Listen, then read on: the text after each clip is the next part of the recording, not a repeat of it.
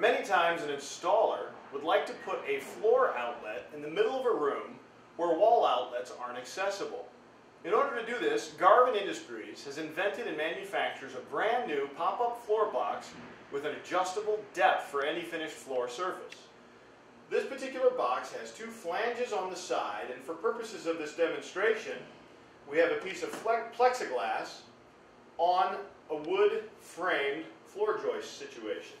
You simply cut a hole in the plexiglass, which represents the subfloor, the plywood, and you attach the box by 4 screws on the side brackets. It comes complete with an Allen wrench and 2 set screws that allows the box, when loosened, to adjust to the finished floor depth. Here we know we're going to be putting in hardwood, so we set that in place, and we simply loosen the inside screws, pull the box up to the finished floor depth. Once we have that in place, we simply tighten the box in the position that we need it tightened, so it's set at the perfect floor box or finished floor level.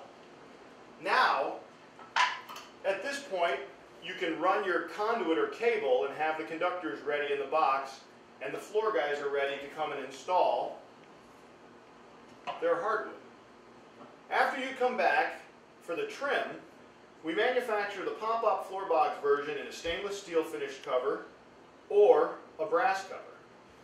It's got a retractable hasp that allows your power outlet to pop up. We make it in decorative receptacles or GFCI protected receptacles for wet locations.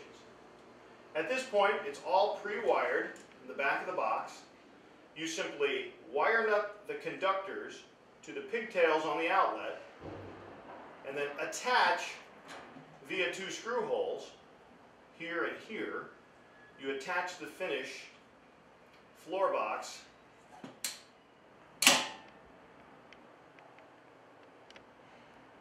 For these and other great products, visit us online at garvinindustries.com.